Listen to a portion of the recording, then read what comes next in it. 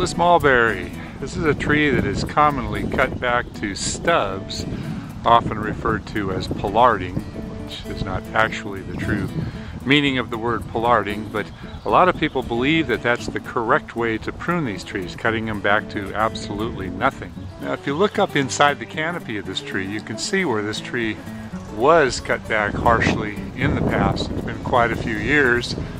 But unfortunately, a lot of these areas are now beginning to become decay pockets. You can see all the decay up in there. And what that means is that this tree cannot be allowed to get too large. If it gets too wide, some of these areas of weakness will cause failures.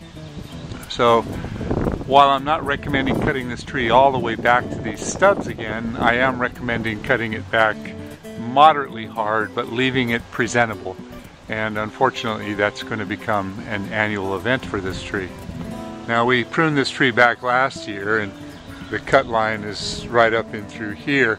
We had to get it back away from the roof, and we shaped the tree all the way around. And we're going to have to do a similar type of pruning again this year.